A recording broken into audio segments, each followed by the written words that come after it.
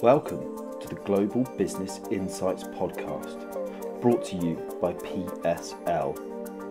I'm your host, Max Kent, and I'll be joined by my co-host, Dr. Charlotte de Brabant.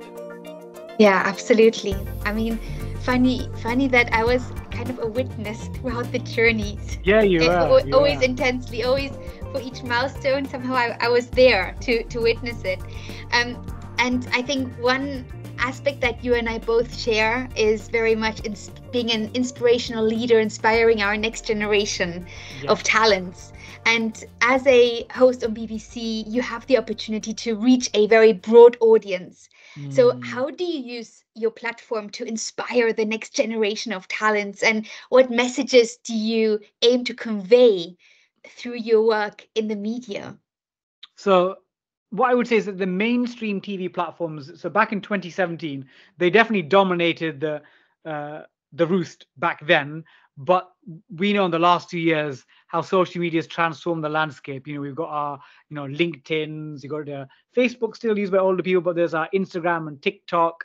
So it's trying to work out how best to get the message across. So obviously the BBC is great. It's a really well-respected brand globally. But in the last year or so, I've taken part in a Netflix dating show, and people might go, Bobby, why are you going on a dating show on Netflix? That's got nothing to do with maths. But actually, when I went on the show, I was there dating, obviously, but I went there as a maths teacher. So they filmed my lessons, they showcased my students, and now I've got people globally are like, oh, he's the maths teacher from Netflix. So I think with, obviously, BBC will probably always be my home network.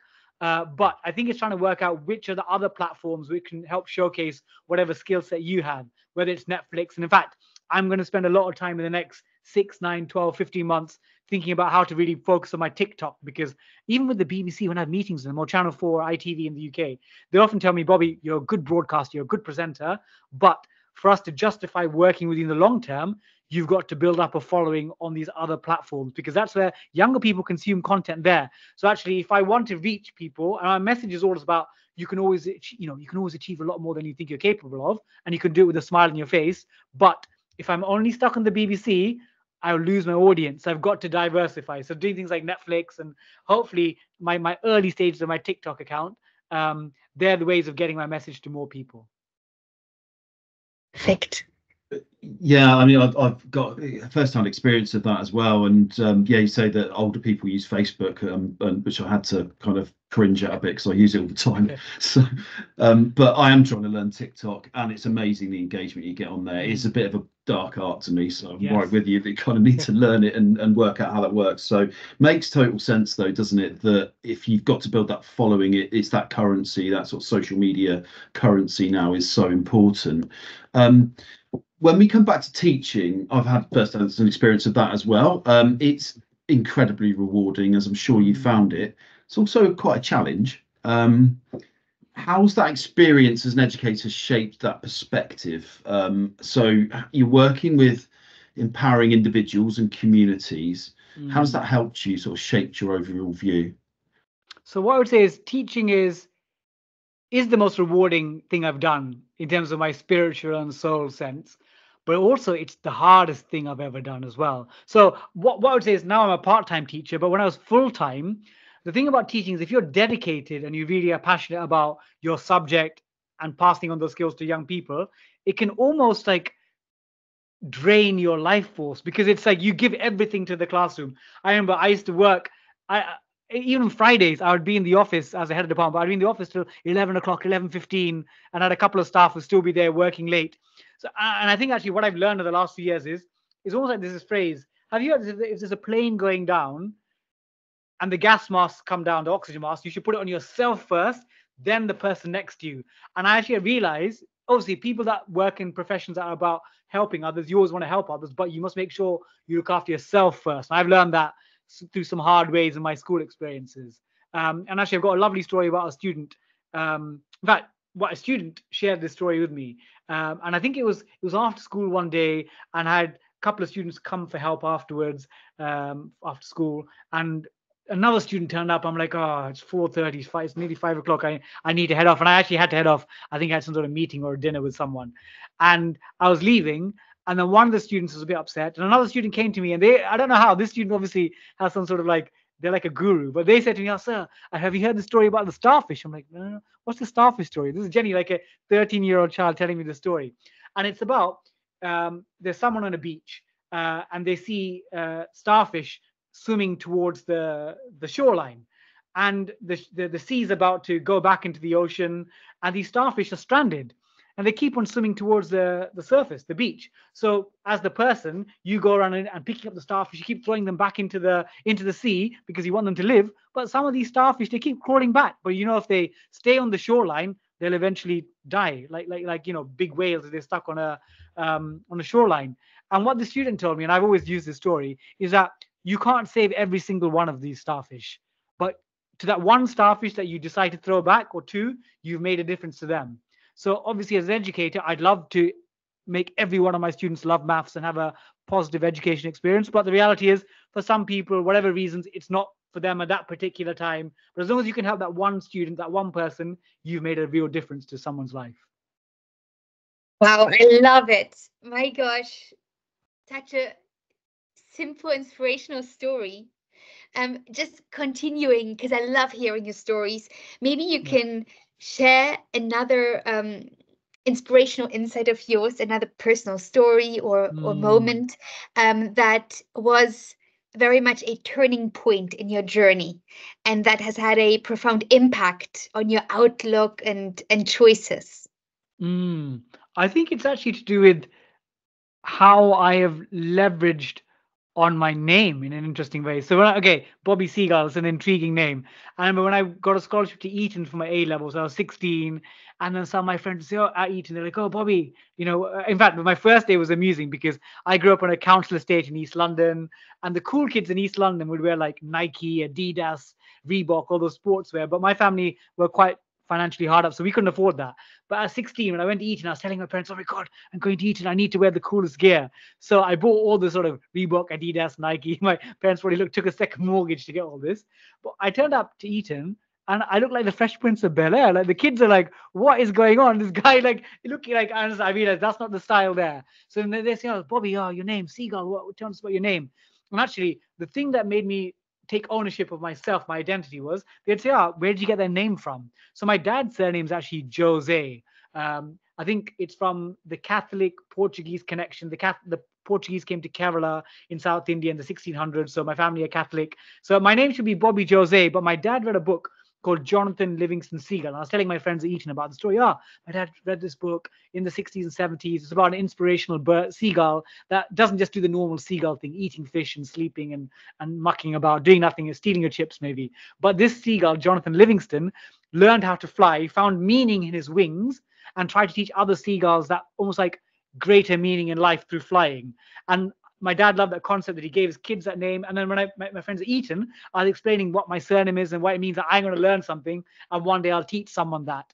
And I never realized I'd become an educator, but that the mission of the seagull, Jonathan Livingston, of learning something yourself and teaching it to others, has always been with me. And that was the moment where I realized that's my mission. I didn't know how it would be a teacher, but it was planted there.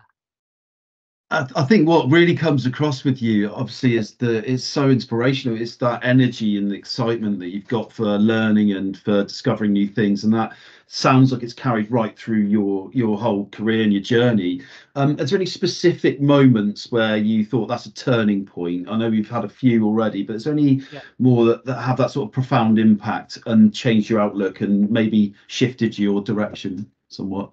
I think it might be, actually, we did refer this to earlier, but it was that moment at PwC when I taught new graduates. Because typically when people do the teaching of graduates, it tends to be just for 2-3 months. It's a break from your day-to-day corporate work, auditing, balance sheets, profit and loss. And it just gives you like a little bit of a breather. But for me, during those few weeks, or few months rather, it made me realize the skill set that I can add to the world, the value I can offer, is not just, obviously, I'd like to think in another life I'm probably quite a good financier. That was something that I worked hard towards.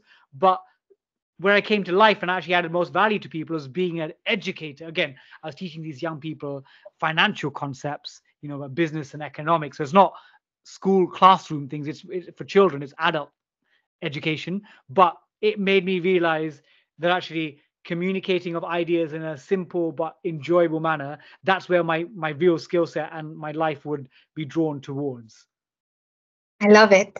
And Bobby, for our listeners today who may be also navigating in their own career paths and life journey itself, what advice do you have based on your tremendous experience for those looking at also creating impactful choices for themselves professionally or in their personal life?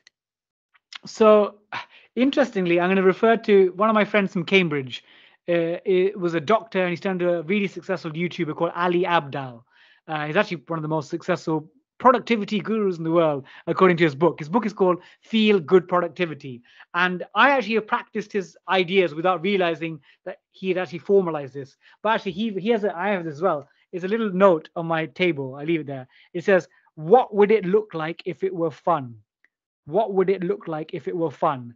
And I think I've always carried this motto, because obviously in life, sometimes you've got difficult things to do, things that you don't want to do, deadlines, projects. But I always try and say, can you inject something to make it enjoyable? It could be simple as you're playing some really fun music with it, or you got a really great mug or cup of coffee, or you got a fun little biscuit, or, afterwards, you're going to watch your 30 minutes of your favorite comedy. Always think, what can you do to make that task more fun? Because I think in this life, often things are serious, but almost like Mary Poppins. She says a spoonful of sugar makes the medicine go down. You got to take the medicine, and medicine isn't always great, but put a bit of sugar in it, and it makes it fun. So that's what I always tell my students or peers or people that are senior. What can you do to make what you're currently doing a little bit more fun? I love it. Absolutely. It resonates so much with us, especially doing this podcast. Yeah. Right? It's also passion. Yeah, it's fun. It really does, and it's so inspirational to hear that. And I think that's something I've written that down as something I want to live by, because you're absolutely right. You just add that fun element to it, and it can change your perception of any situation, really, actually. So that's a real metaphor for life, I think, isn't it? So thank you for that. And the whole story, the whole podcast is a real testament to that perseverance, resilience, as I said, that energy and enthusiasm, that quest for learning as well. So that's real passion. And just as a conclusion to this episode, and I think we could probably talk all day, it's been absolutely fantastic. Very good. Any final pieces of wisdom or encouragement for anyone listening to this that's aspiring to make that positive impact on the world? Anything you could leave for those people? Yes. So it's actually from a philosopher, British philosopher called Alan Watts, and he practiced Buddhism, meditation, but he had this phrase, and it says, "Be sincere, not serious." So I'll tell you what it means: be sincere, not serious. And what an example could be, there's two examples. One is, if you've ever played Monopoly, and if there's someone that's really serious and checking, oh, you've broken this rule. Oh, no, you have to pay £201.01. If someone's being super serious about things, then you're like, oh, it's not fun to play with them. But also the other side is someone's a bit like, oh, you take all my properties in Monopoly. I don't care. I'm not playing. I'm not interested. That's also really not fun. You want someone, it's also trying to find that balance. Sincere is where something is important to you, but you approach it with a bit of a lightheartedness, and you're like, actually, it's okay if I don't always win. So it's that be sincere, not serious. And one example I read about was when things can go wrong, when people are too serious. So this might be like a myth, but it's a great story. So there was a doctor who's a surgeon. His job was amputations, and this doctor was very serious, and everyone in staff respected him or her. And one stage they were amputating a leg from a patient, and all the nurses could see that they're amputating the wrong leg. But they were like, oh my God, this is so serious that, this doctor, he never smiles. He's always just focused. And they let the wrong leg be cut off. And in this particular hospital, they've now changed the ethos to being like a bit more lighthearted. In surgery, the doctor can play a bit of light classical or jazz or some pop music. And now nurses feel more comfortable if there's a doctor making a mistake, they'll correct them because it's a sincere environment, because the doctor obviously wants to make a real impact, but they're not just super serious. So it's like, is that finding that balance between being sincere but not serious? And I think people can tell the difference, because if someone's just serious for the sake of it, like, oh, why are they being miserable? But sincere, we love sincerity. Thank you so much, Bobby. You were absolutely fantastic today, and thank you so much for joining us on this episode we definitely found it very inspiring. And thank you to our listeners once again for being here with us. And until we see each other again, until then, stay curious and keep exploring the world of passion. Absolutely. Thanks again, Bobby. Absolute pleasure. Thank you.